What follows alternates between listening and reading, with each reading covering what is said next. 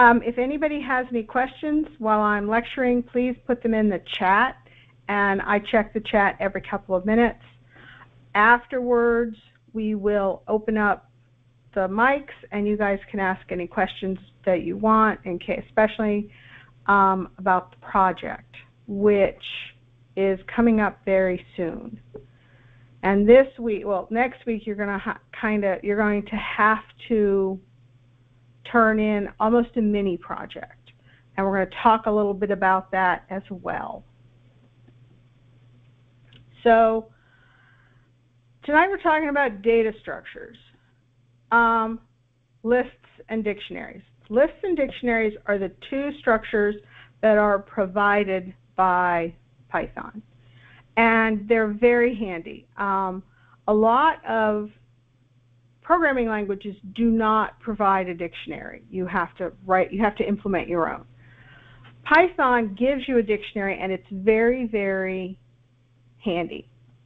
Now, what do I mean by a data structure? A data structure is just a collection of stuff. That's all it is. And it can be whatever stuff you want. It can be rooms for a game. It can be items for a game. You may want to store the weather data. Maybe you're a weather enthusiast. You want to keep track of the weather data and create a Python program for it. So you can group it together. And you can group it in two ways. One that is very basic but very fast. The other one, you can imbue meaning to your data by what you do, by how you set that structure up. And in the programming world, you're going to use a lot of data structures. That's the way it is. Whether that data structure is a simple data structure or a very complex data structure, whether it's a flat data structure or a nested data structure, you will use data structures all of the time. They're like loops and branches. They are just part and parcel to what we do. So, what are these two data structures that Python gives us? There's list and a dictionary.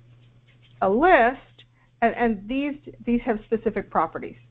So a list is ordered, it's mutable, and it has an index.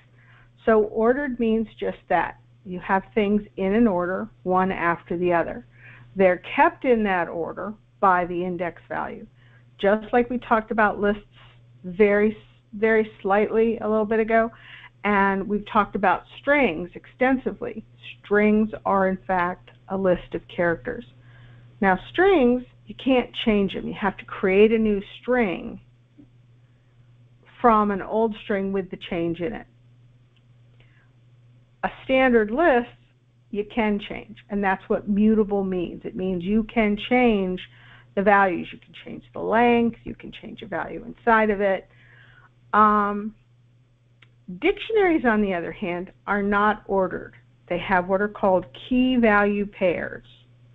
And so you will give it a key, and that key will have some meaning, and then a value associated with that key. They are also immutable. They can be changed. You can do on both lists and dictionaries, you can create, read, update, and delete, and we are going to talk about that. I'm not going to spend a lot of time on basic lists because we've done a lot of it with strings. I am going to concentrate more on multidimensional lists because you're going to have to do some of that this week in the labs. And I'm also going to concentrate more on the dictionary because you're going to have to use a dictionary for your game. And in fact, for the project, the Dragon game that you're turning in this coming week, you're going to have to use a dictionary. So we've got some new symbols. And the first symbol is kind of a new symbol. We've seen it before when we're dealing with a list or when we're getting a character out of a string. We've got the open and close square brackets. They tell Python that an element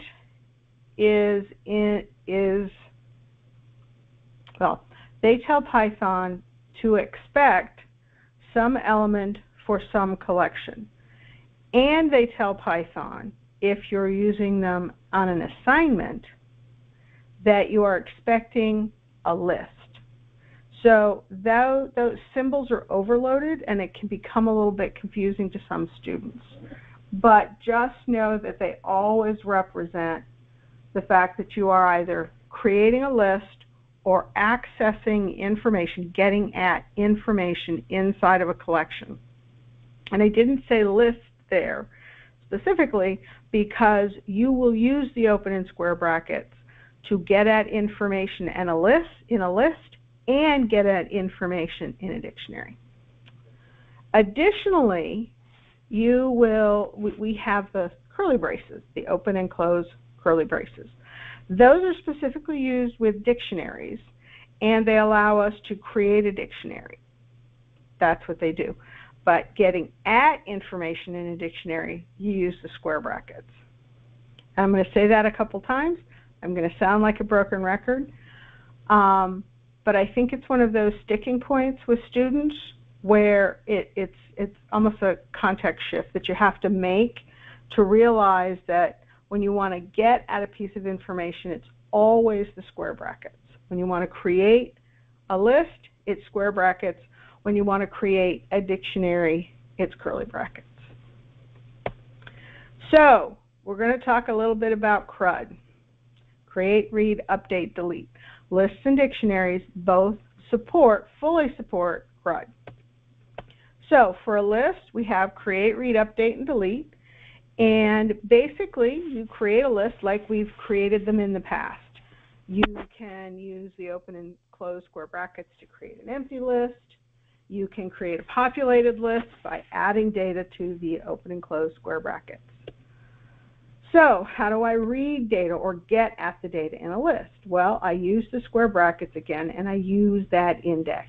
We've used this in strings, and we used a little bit when we've talked about the small amount we've talked about lists. But the concept is identical. Instead of getting a character out of a string, you're getting the whole string, or you're getting an integer, or you're getting a float. But that's how you get at the data, is to use those square brackets and the index. And with lists, always remember, just like any list, whether it's a string or not, the index of the first element is always 0. Okay, and you can also access it in a loop by simply using the in operator. The for loop with an in operator with the name of the list to the right-hand side of the in operator will simply just get you every element in a list. It makes it very handy. Update, I can change things, okay? I want to change the second element in my list to pi, or I want to add an element to the end of the list, so I'm going to add 42 to the end of the list. So that's updating, and Python has a lot of methods that you can use to modify your list, including, I think it's pop, there's several others, but Python, I put down here the URL for Python data structures, and it is very handy if you want to go out and look at it. You will not be required to use anything that's not already in Zybooks, though. Delete. I can delete an element from a list using the del, D-E-L keyword. I can also delete a whole list using the del keyword. The difference in the two is that if I want to delete an element in a list, I use the square brackets and the number of the index associated with the element I want to delete. If I don't use the square brackets, I delete the entire list. I just wipe it out of the program. So let's just do some quick list basics. And in fact, to save a little time tonight, I'm not going to go through all my pretty slides. Because I do want to spend more time on, where is it? On this. This is, I want to go over this with you guys and actually run through it because this gives you the framework for this week's project and your final project. It is not the answer, it is not the end-all and be-all, but it gives you a starting framework for it. And I think that's important because we really give you a lot of stuff to learn in this class, and it's not always easy to learn. And yes, this will be up on the YouTube site. So rather than going through the, unless you guys want to, if you guys want to look at the pretty slides, we will look at the pretty slides. Other than that, we will run through the code. And absolutely, if you've got a preference, please, please put it in the, please put it in the comments. And actually, okay. So we're going to run starting with 6.11. Okay. Module 6. There we go. So basically 6.11 basically is teaching you how to manipulate a list. That's what it's asking you to do. Somebody's going to enter a list of strings. A comma is separating each of the elements in the strings. We are using the split method to turn that into a list. And we have done that previously in the class. Then we're going to get rid of something, we're going to add something, we're going to change something. So I'm going to debug this because we all know I like the debugger. And I'm on the user input, so I'm just going to input, hold on, Joe and Mary and Sam. So I have Joe and Mary and Sam. And the split has created, and let's go back and look at our frames and variables, specifically our variables. That split statement, splitting on the comma, so it gets rid of the comma, but that's where it breaks for the list, created a list with Joe and Mary and Sam. So the first thing I want to do is I want to get rid of Joe. So I am going to step over del name, so del will modify a list. Because I am using the square brackets and an index number, it's going to modify that element and that element only in the list. So if I step over, I see that my list is now 3 elements. It had been 4. Oh, I have spaces. Anyway, that's okay. It had been 4, but now it is 3 elements because I removed Joe. So I'm going to say length. The length is 3. And I'm going to say length of 1, length minus 1 is Joe. So I have the name of my list, names. I have an open square bracket. I have a closed square bracket. And I have length minus 1. So length is the length of names. And if I want the last element, because with all lists, the index of the first element is 0. If I want to change the last element, it's always length minus 1 because we start at 0. And then I'm going to print it. So that is just simple list manipulation. Okay, let's go back here. And methods. So there are lots of methods on a list, a whole lot. Right now, I'm just giving you 4, and that's because some of these you're going to have to use in the labs this week. Count counts the number of items with the value of X, whatever X is. Sort sorts in alphabetical order. Append adds an element to the end of the list, and reverse reverses the order of the sort. So you have sort and reverse. Sort is alphabetically, reverse is reverse alphabetically. And this is 6.2.1. So let's just go and look at 6.2.1.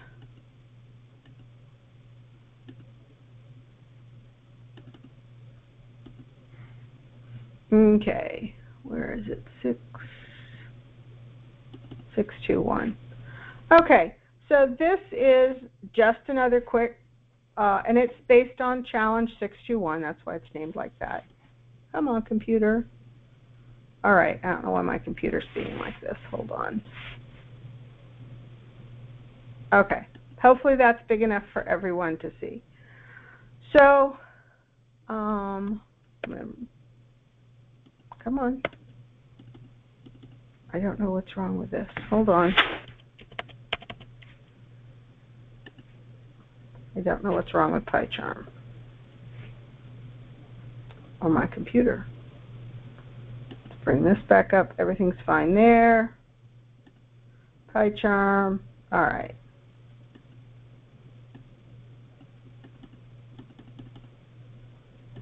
Okay. Let's just close that and open it again.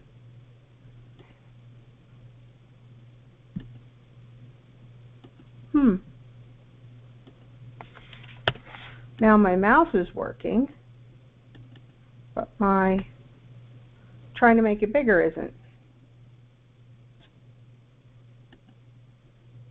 That's just weird. Close this one more time. Open it. I apologize. I can't seem to work. Oh, there it is.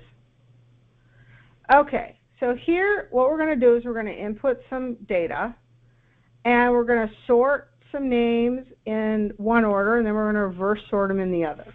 And this is just to demonstrate what sort and reverse do. And if you come up with a lab that says you have to sort and reverse, this is the challenge you want to go to. So let us debug. I'm going to, got no variables. I'm on the console. I'm going to put in Joe and Sam, Mary, and Gertrude. So I'm going to step over, and I have Joe and Sam, Mary, and Gertrude. I'm going to split. Whoops, hold on. I'm not splitting right. Okay. So let me start this again because I didn't tell it to split on a comma. I told it to split on a space. So let me do that again. Joe and Mary, Sam, Gertrude. And I didn't spell Gertrude right, but that's okay. So I have Joe, Ann, Mary, Sam, and Gertrude. I'm going to split them into a list. That provides me with my happy list here. So I have 5 elements in the list. I'm going to sort it, which is going to sort it on alphabetic. It's going to sort it alphabetically. So when I step over that, now let's look at my variables here, and I have names. When I step over that sort, Python automatically gives me back my list in alphabetical order. Very quick. So I'm going to output the names to the console. Now I'm going to reverse it. So let's see. Let's take a look at names. And you'll see that Python has modified the names list for Sam, Mary, Joe, Gertrude, and Ann. So that's what sort and reverse do. And again, there are a massive amount of functions out there for lists and dictionaries in Python. If you think you have to write something to do something to a list, go out and look on the internet first and see what Python already has for you. I've actually seen students go out and try and write their own sort algorithm. You can do that, but it's not necessary. So we'll stop this, and we'll jump back here. Okay, so loops and lists. This is 633. Actually, I'm going to go through this one because I think it's important. So we're going to do this one visually with this. So basically, you're going to loop that prints all of the elements in hourly temperature, and those are just some numbers that you've entered in. And you're going to separate them with a dash and a greater than sign. And then you're going to surround it by spaces. And this one becomes somewhat important because you don't want that. After the last number, you don't want the dash or the greater than sign. So I'm going to input some data, which I just did, 90, 92, 94, and 95. I'm going to split it. Remember, when you're using split and there's nothing in between the parentheses, it assumes a space. Now I'm going to go through this, and I'm not going to just go through the list. This time I'm going to get the length, and I'm going to use range. And that is because I want this to behave differently on the very last element in the list.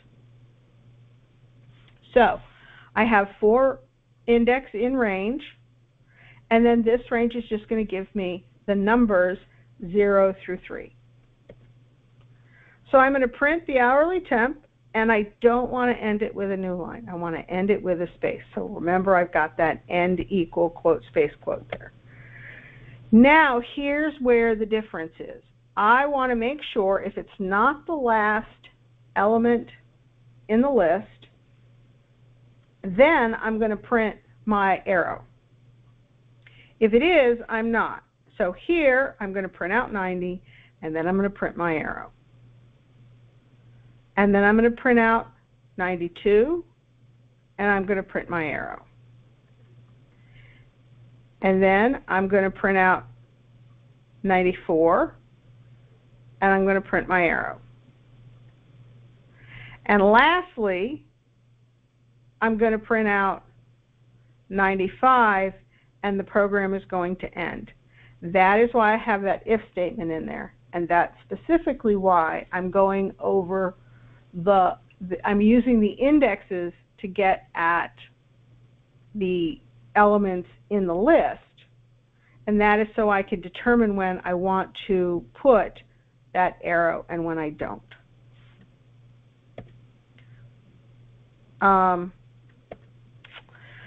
So this we're going to slow down a little bit on, because this is our first foray into what we call multidimensional lists. Everything we've done so far with lists has been flat. You've got a string, you've got a list of things, but a multidimensional list is essentially a list of other lists. And visually, you can think of this as like a spreadsheet. In fact, spreadsheets came out of multidimensional lists. They have, well, let me start again. For a multidimensional list, every dimension requires, if you're going through that list, every dimension requires its own for loop. So in this case, I have a 2-dimensional matrix. And that means I'm going to have 2 for loops, one nested inside of the other.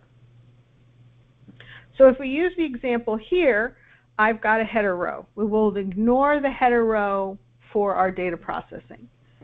But I have columns and I have rows. So I have a column which is January, a column which is February, a column which is March 1. But I also have rows. I didn't put numbers, and I probably should have. But we have a row, which is the first row, which has 10, 20, and 30. The second row has 40, 50, and 60. And the third row has 70, 80, and 90. The trick to working with multidimensional lists is you want to get to the data in a cell. Up till now, we've just had a square bracket, some number, and a square bracket, and we can get it, the data we want. That becomes more complex right now. Right now, we're going to have 2 lists because we actually have 2 dimensions. And we are actually going to have multiple lists. That's what a multidimensional list is. So if I look at my spreadsheet and I have 10, 20, and 30, I'm actually going to have a list which is 10, 20, and 30. And it's going to be inside of, it's going to be an element of my multi-list, which is just a variable name. And you'll notice that my multi-list has an opening square bracket and a closing square bracket. The first list, my 10, 20, 30 row, also has opening square brackets and closing square brackets. So for the first element of my multi-list, I have added a list. so it's a multi-dimensional list. A comma tells me that I'm going to add something else. Now I have my next row, and that's 40, 50, 60. I have a comma, and I'm going to have my final row, which is 70, 80, 90. So I have created a two-dimensional list. That two-dimensional list has an outer list, and it has three inner lists. And to get at the data, I'm going to have to go through the outer list, and then through that first row, and then back up to the outer list, and through the second row, and back up to the outer list, and do the third row. So this is the concept and the syntax. Okay, so excuse me, this says print the two-dimensional list multi-table by row and column. So I'm going to input some numbers, 1, 2, 3, comma, 2, 4, 6, comma, 3, 6, 9. And I'm going to split it by commas, which gives me a single list with 3 strings. But I don't want a single list with 3 strings. I want a single list with 3 lists. So what I do is I create an empty list called table, and then that table's just the place that it's going to hold it. Now I need to create that in the global scope of this script, because if I don't, I can't get to it later. So I'm going to define table outside of my for loop. And this original for loop, it's a one-dimensional loop, and that's because I have a flat list currently. I have rows, and rows is flat. It's not multidimensional. There are not lists inside the rows list. But I'm going to make it so that table has lists as its elements. And that's what this for loop does. So this for loop basically goes and it counts. It says for row counter in range len rows. So I've got rows, and I'm going to get each element of rows, and I'm going to do something with it. Well, what I'm going to do with it is I'm going to split it. And I'm going to split, just rows of row counter dot split. So I've split the string 1 space 2 space 3 into 1 comma 2 comma 3. So I've created a list. And then I have another empty list called row, and that's just going to be and that's just going to be kind of a throwaway.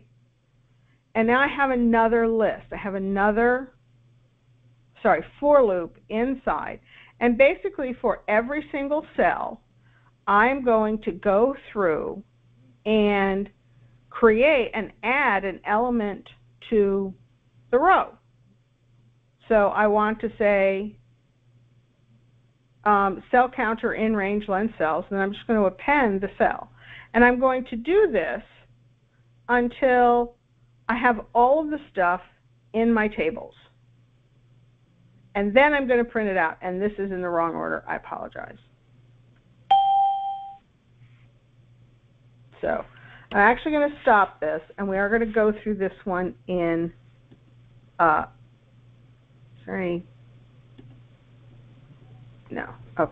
We're going to go through this one in PyCharm. So 651. So, and this is how you deal with a matrix. And it does seem complex, but once you get the rhythm down of how to do multidimensional lists, they're all the same. So let's do this. Oops, no, that's not what I want.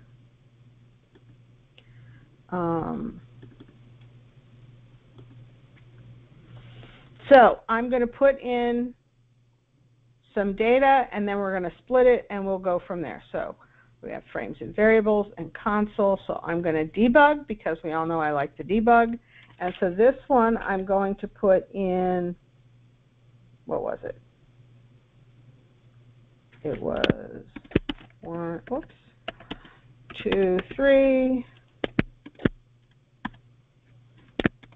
3, 4, 5, and 4, 5, 6. So I've put in 3 strings that are separated by commas. Oops, I didn't want to do that. And I'm going to hit the enter key. So you will see that rows is 1, 2, 3, 3, 4, 5, 4, 5, 6. I've created an empty table called table, so I'm going to be in my variables here. Table has nothing in it. So for my outer row, basically what I'm doing is I am saying for row in range len rows. And so this, all of this right here is about populating table so I can do something with it later. So there are 2 sets of things. This populates the table, this first set of for loops, and the second one outputs things from the table. And this is also important to begin to get to understand that sometimes you have to populate and then do things with it, because we're going to do that next week with files. So I am going to say I have a row counter. Row counter is just going to be from 0 to the number 2, because I only have 3 elements in my list. So I'm going to say the value of the cells in my row are going to be row of row counter dot split. So I did that wrong. Let me start again. I did that wrong. Okay. Let me start this again. I put in my data wrong. Okay, so it's going to be 1, 2, 3, comma, 4, 5, 6. Now let's do it right. Okay, I had put quotes around it, and that was messing everything up, because I want these to be numbers. So we're back to cells. Cells is simply a list made from the first string in my rows. So cells right now is going to be 1, 2, 3. Oh, sorry. Rows right now, the row of row counter is 1, 2, 3. So I'm going to split it, and now I have cells. We can see down here in the variables, which is 1, 2, 3. And so I'm going to create another throwaway variable. Row is a throwaway variable. I'm going to use it to hold some stuff, and then I'm going to use it again later. But the data doesn't matter. It's only there for a very short period of time. So what am I going to do? Well, I'm going to go through this table called cells, and I'm going to change the type of my data into an integer, and then I'm going to add it to this temporary list called row. And then when I'm all done, that row, which is in fact a list, is going to be appended to my table list. So let's see how that works. So I'm inside, all of this is in the local scope of this for loop. Additionally, there is another for loop. This is the second for loop, because this is a 2-dimensional list. 2-dimensional list means 2 loops. So I'm going to say for cell counter in range len cells. So I want to get the index for each individual element in my list. So cell counter is 0, which means cell of cell counter is going to be 1. So I'm going to take 1 and I'm going to turn it into an integer, and then I'm going to append it to row. So if we take a look at row right here, as I step over that line of code, you will see that that becomes 1. Now you'll notice I have gone back up to my inner for loop. Why have I done that? That has happened because I'm not finished with the loop yet. Python will go through an inner loop until it's completely done with that loop. And then, only then, will it go back to the outer loop. Now, done with can mean a couple of things. It means that you simply don't have any more data to process. It could be that you've said continue. So you're going to, you said break. So you're going to go break out of that inner loop and you're going to go back up to the top. So let us step over this again, and you'll notice row down here is about to change with a 2 and with a 3. So now my cell counter is 2. I only had 3 elements in the list, so that's the highest it can be. So for this particular list, the inner list, I'm done. So what I want to do is Python's going to say, yeah, you're done. So now I step out of that inner list, so that inner loop, and I'm now going to append row to table. Well, row is a list of integers, and if you look here at table, when I step over, table changes. So now I have, table is now a 2-dimensional list. I have an outer list, which is table, and then I have this inner list, which is another list of data. So now I'm going to go and do that again because I have 2 more lists inside my rows. So I did this one and I turned it in to this. So now I'm going to do 3, 4, 5 and turn it into another list with 3, 4, 5. So I'm not stepping out of the outer loop. The outer loop is just keeping doing what it's doing. So I'm going to step over, and you will see that when I say cells equals row of row counter dot split, row counter is now 1. This is what I'm going to get. I'm going to get 3, 4, 5. So I got 3, 4, 5. Now row had data in it, but when I reassign it right here, it's going to empty it out. It's going to blank that. Anything that's in there is going away. Boom, it's gone. So now I'm going to do the same thing again. This time again, I'm working with cells, but cells is now 3, 4, 5. So I'm going to step over, and as you'll notice, row here, right here, has 3. It's about to have a 4. And it's about to have a 5. So cell counter is 2, which means I'm done with that particular list. And now I've got a row with 3, 4, 5 in it, and I'm going to append it to table. Okay, so do I still have more elements in rows that I haven't evaluated? Well, the answer is yes, I have 4, 5, 6. So I'm still not done with this outer loop. So the row counter is 2. Cells is now going to be set to 4, 5, 6. Row is going to be blanked out again.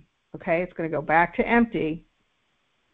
And then I'm going to now go through my 4, 5, 6 list. So 4, 5, and 6 are now added to row. I am done with this inner list because I'm done. There's nothing else left to do. So now I'm going to append that 4, 5, 6 list to table. And now it goes back up to the top of that outer loop, and I'm done because my row counter is 2, and there's no more data to process. So now what you'll see is I have this thing called table here. Whoops, I didn't know I could do that. I have table. Table is a multidimensional list. Table contains 3 elements. Those 3 elements are lists, and I've got to get at the data inside each of those lists for the next part, which basically means I'm going to print a number and then a pipe symbol until I'm at the end of the list, and then I'm going to print a new line. So here I'm going to do for row in table. That's what I want to get first. Because, again, it's a 2-dimensional list, so I got to have 2 loops. The outer loop is going to look at table. So when the outer loop is looking at table, what it sees is it sees 3 lists. It doesn't see 1, 2, 3. It doesn't see 3, 4, 5. It doesn't see 4, 5, 6. It sees a table with 3 elements. And you'll also notice here I'm not doing the whole thing with index. I'm just getting whatever the element is out of table. And I call these rows and columns because for me it makes sense. You're dealing with a row and then you're trying to get to the cell that's in that column. So for row, so if I look at row is now 1, 2, 3. And I think I might have made this a little more difficult than I had to, because this row is not the same as this row. This row only existed here in this loop. This row only exists here in this loop. So I just saw that. So if that's confusing, I apologize. So I'm going to say for index comma cell in enumerate row. This is a new one. Enumerate basically says, give me the index and the value. I want them both. Python allows us to do this with a function called enumerate. So it's going to say, okay, give me the value of the cell, which is going into cell, and give me the index at it, 0, 1, or 2 in this case. So in this case, it's going to be 0.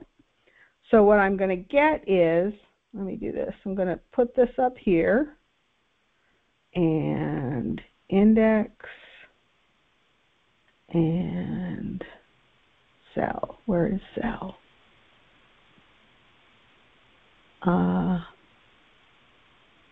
There it is. So table, index, and cell are right up here at the top.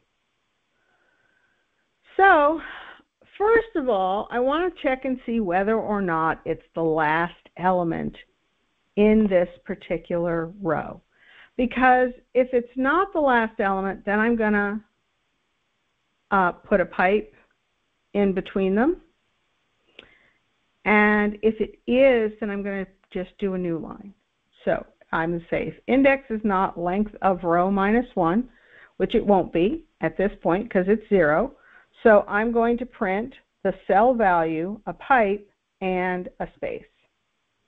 So that comes out like that. And then I am now, because again, this is the inner loop. I'm going to go through every item in row. So I'm going to go through every item in row. So I just did 1. Now I'm going to do 2. And now I'm going to do 3. Now 3 is the last one. So it's going to just print cell and a new line. And then Python's going to go back up to the loop. It's going to say, okay, I have an index of 2. I only had 3 elements, so I'm stopping this one, and I'm going back up to the outer loop. So now we're going to do it again. And in this case, we're going to do it, row has changed to 3, 4, 5. So we're going to do the same thing for 3, 4, 5. And at the end, I'm going to print a cell, and this is what the console is looking like. I am now at index of 2 again for the second list inside table. And I'm going to go up to the outer loop. And now my row is 4, 5, and 6. So I'm going to do the same thing. 4, 5, 6. It's going to print cell. And it's going to go up to that inner loop. And it's going to say, I'm at index 2. There's nothing more to do. So I'm now going to go back up to the outer loop. There are no more rows in table. And I will be done. So that's how you deal with a multidimensional list. And please ask questions if you need to. So we are now headed into the new stuff, the brand new stuff, which is dictionaries. And I know we're going to run late tonight, and I apologize if anybody can't stay. Okay, so dictionaries are an associative container. What does that mean? That means there's no index. Dictionaries have absolutely no concept of an index value. What a dictionary has are key-value pairs. A key is just a unique identifier in a dictionary. That's all it is. The value is a piece of data that you want to store. So you have an identifier. You get to name the identifier. The identifier could be one. The identifier could be the word age, or the word name, or the word room. And anything can be a key or value. So I can have a key called room 1 and a value that's a dictionary that has maybe other rooms and directions and things like that in it. Dictionaries are unordered. It does not have a concept of an index. Lists have indexes. Dictionaries have key-value pairs. They are completely separate. So, how do we deal with this stuff about a dictionary? Well, dictionaries have curly brackets. When Python sees an open curly bracket, it's expecting a dictionary, and it's also expecting a corresponding closing curly bracket. And this is just a sample dictionary. I have a variable called myDict. We know it's a variable because it's on the left-hand side of a single equal sign.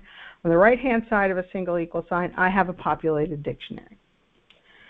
Each element in the dictionary is a key-value pair. So there are 3 separate key-value pairs in the dictionary.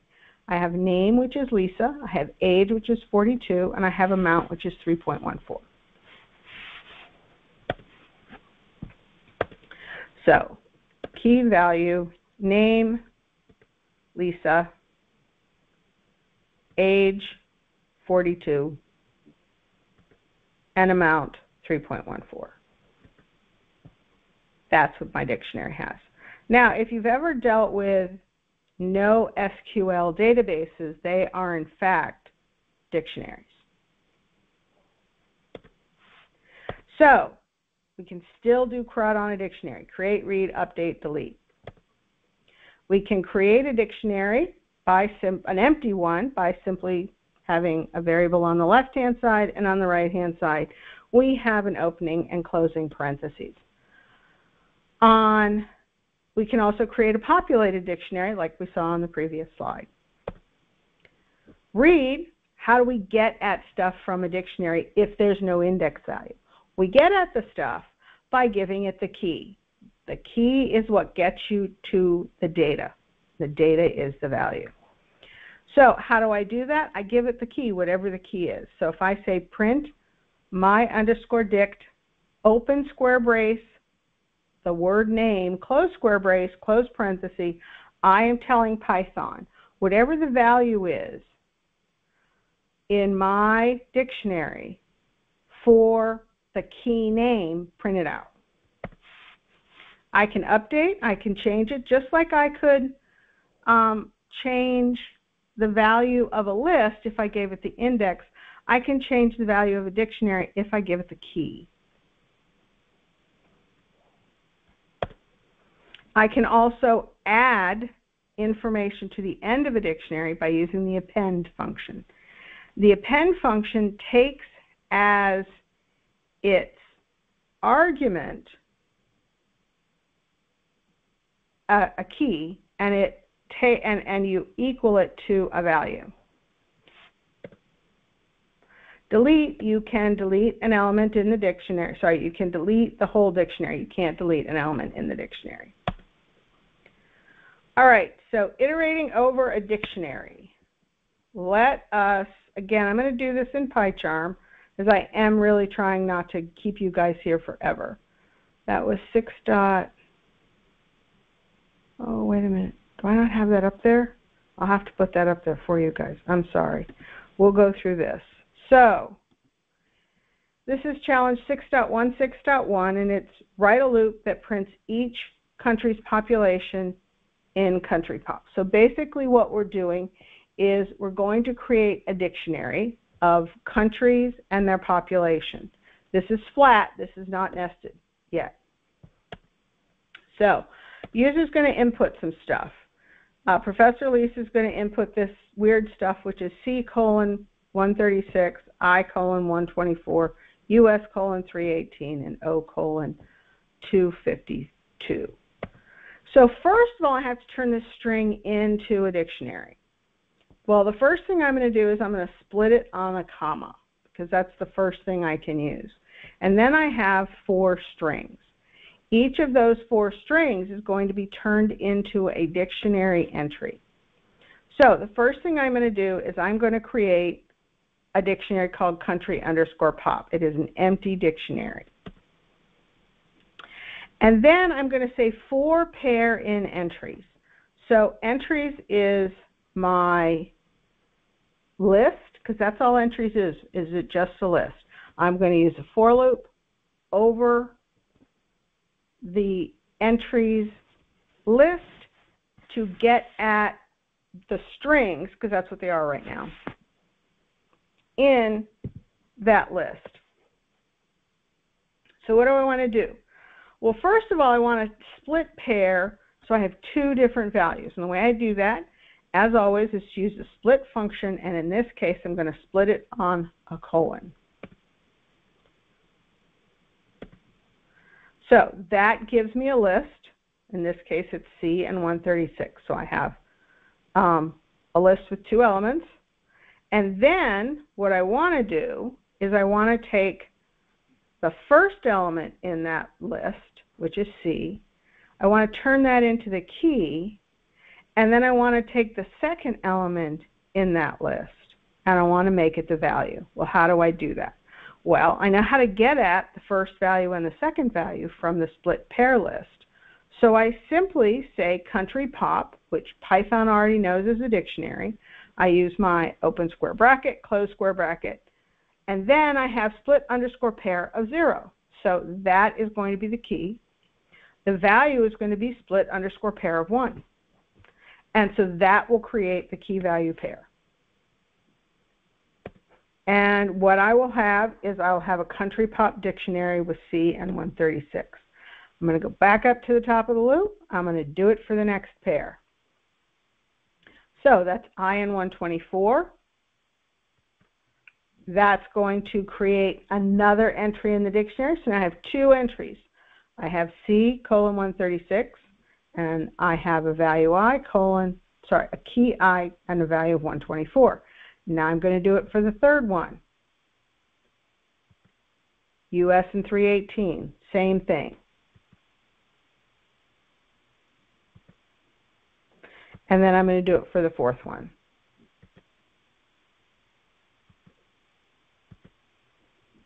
And we have our list of countries and populations.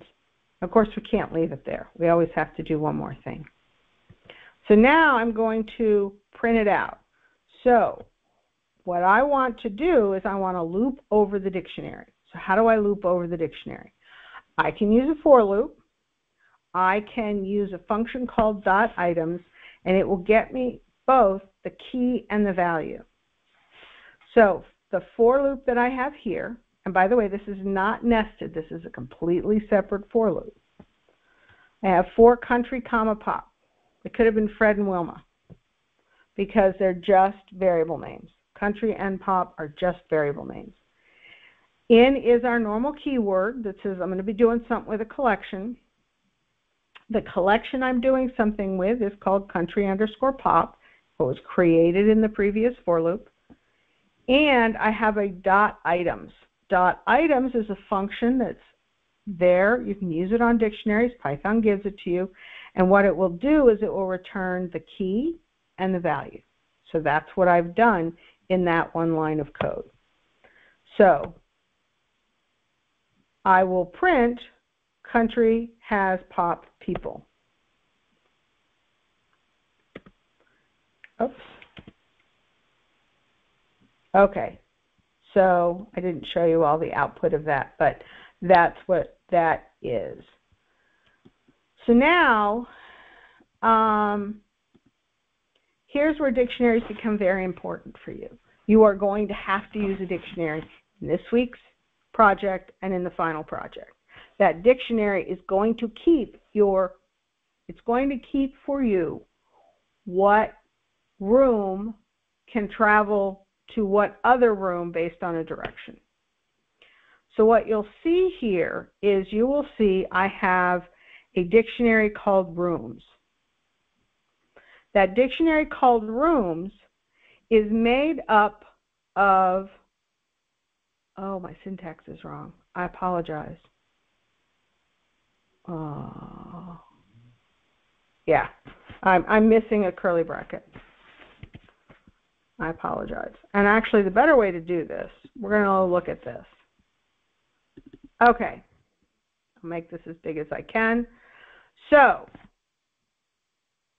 this is, I have a dictionary called rooms, and this is the structure that you're going to have to use for your project this week and your game next week. Now, this is not the answer. You can't just drop this in. But what I have here is I have a game, and that game has 3 rooms, and I have 4 directions, up, down, right, and left. And I need to go from one room to another using only those 4 directions. Well, how do I do that? How do I do that and not write a massive amount of code?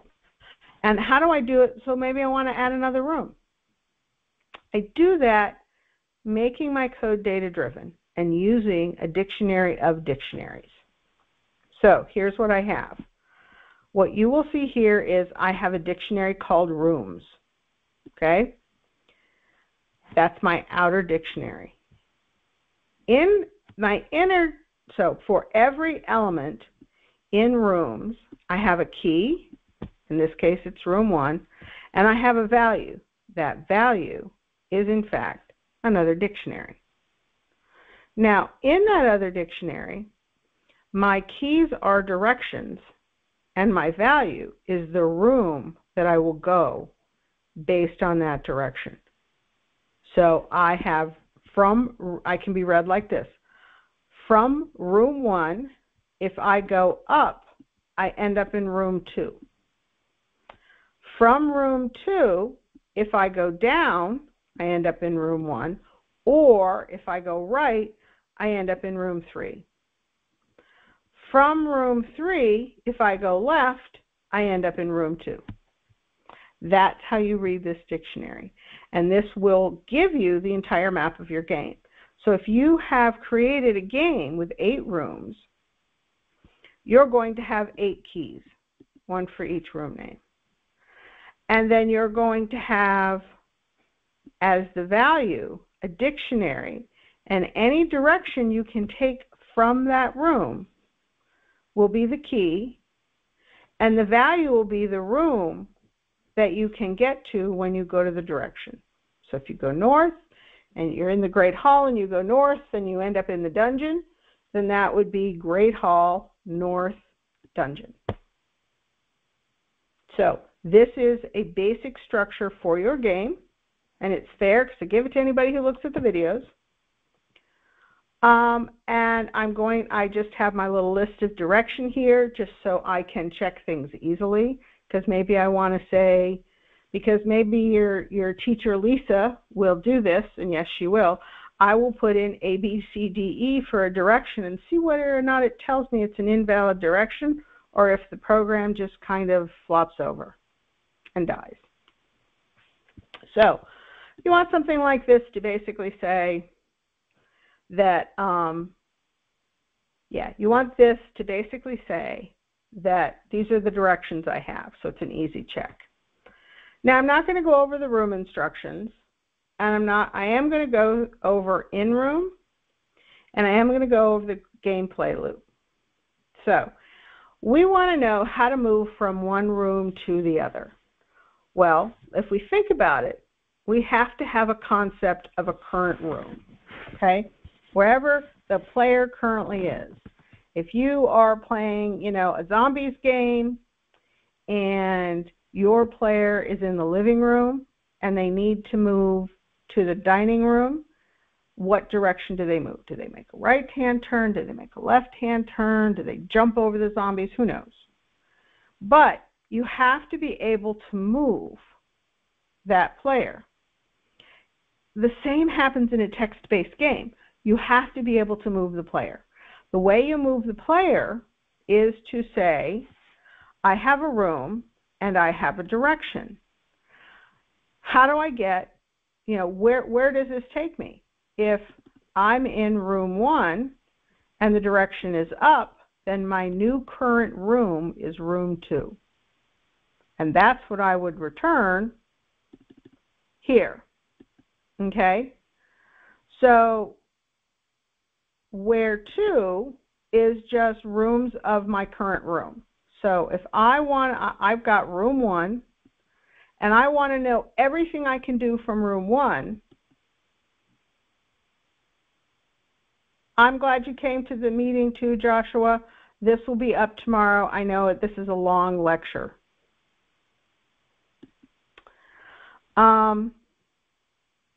So I want to know everything I can do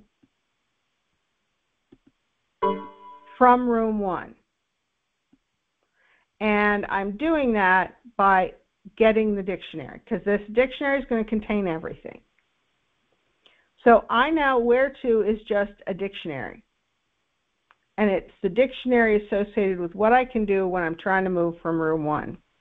First of all, I want to make sure if the direction is not in where to, then invalid input. So I could say A, B, C, D, E. I could say down, and there's no down from room 2, so that would be invalid. And then I've always got to return a room. So if it's invalid, I'm going to return the current room I'm in. If it's not invalid, I'm going to move. I'm going to return where to, which is just my dictionary, of the direction. So just like we did in that other lab, this is what we're doing here. Now let's go down to the gameplay loop. The gameplay loop is important. Okay. First of all, I got to have my test value. I got to have my stop is not Q. By the way, if you're in my class, one of the things I test is a way to get out of the game. So you got to have the ability to exit. You got to have the ability to quit, something like that. Okay. So I'm going to print out my instructions, and I'm going to wait for user input. If the user inputs Q, quit, exit, whatever you want to make it, I'm going to break. Then I'm going to check the direction itself to make sure that evil Professor Lisa did not put in A, B, C, D, E. If it's not valid, I'm going to continue, which is going to take me up to the top of the loop, get more user input. Now I have a current room equal room 1, current room equal in room, room 1, user input. So the user input is the direction. I know where I currently am, and I want to know where I'm going to go, and that's what current room does. And then I just keep rolling along like this. Now this game doesn't have, we're not gathering inventory, we're not doing any of those things that you're going to have to do in your main game. But this gets you the main gameplay loop, and it helps you understand how you work with the dictionaries and the lists. They are critical when writing your game. Okay, this dictionary is going to be massively critical. The gameplay loop is critical, and how you get from one place to the other is critical. So there are 3 critical things here. If you can get those 3 things, you're going to do okay on the game.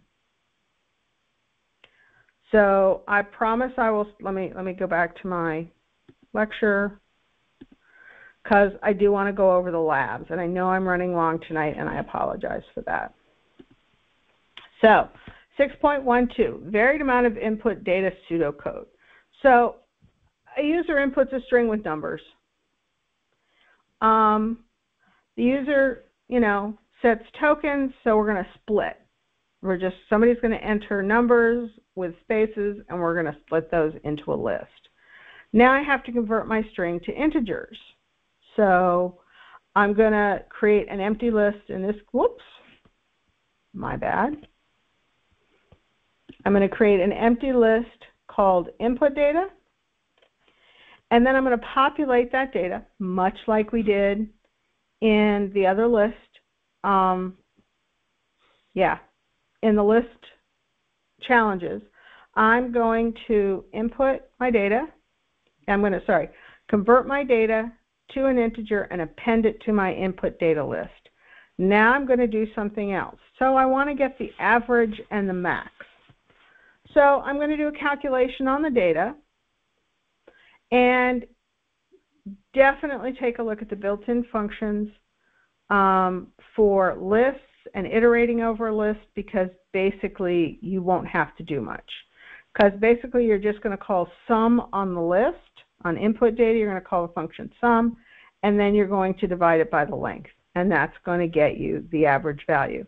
And then max, you're going to call the max function, and you're going to output average and max. So this one really is about taking your input data and manipulating it properly to get a list of integers. And this is flat. This is not a multidimensional. This, however, so this is still flat. So you're again going to enter strings with numbers, and you're going to split them, and then you're going to set input data equals to an empty list, and if it's greater than 0, then you're going to add it to your input data, and then you're going to sort it. So you're going to sort it, and then make sure the end of the input comment, make sure to end the output with a space, and then you're just going to print out your values separated by a space. The important part here is you create it properly and you sort it and you make sure there are no zeros in it. Word frequencies. This is where you're going to use count. So the user is going to input a value, and you're going to split the user input into a user sentence. And then you're basically just going to do a for loop over that sentence, and you're going to say output user sentence and the count of the user sentence. That's all you're going to do. So this is very short, and this is where you're going to use that count function. I think that's it. Yeah. Oh, no, there's one more. Replacement words. Okay. So this is one with the dictionary. So I'm going to create an empty dictionary, and I'm going to input some words, and I'm going to split the words based on spaces. So now I have to do something with it. So now I have to put the words into a dictionary. So I want key value pairs, and I want all of the even, and 0 here is an even, elements to be the keys, and I want the odds to be the value.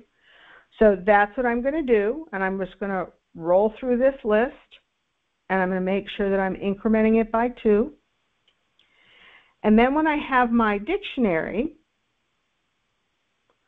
and I'm going to grab a sentence from the input. We're going to input into something. And then I'm going to do a word replacement. I'm going to say for ridge word, new word, in word pairs. Oh, I should have said, oh yeah, word pairs is the empty dictionary. Sorry about that. And then I'm just going to do the word replacement. I'm going to replace the original word with the new word in the user sentence, and I'm going to output the user sentence. So this basically is very similar to the one we did with the countries and the populations. I know that was a whole lot of information. Does anybody have any questions? We can open it up, we can run through some things, or is everybody completely just done? Either is fine.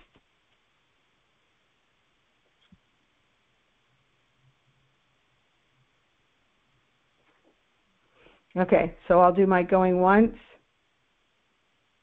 going twice.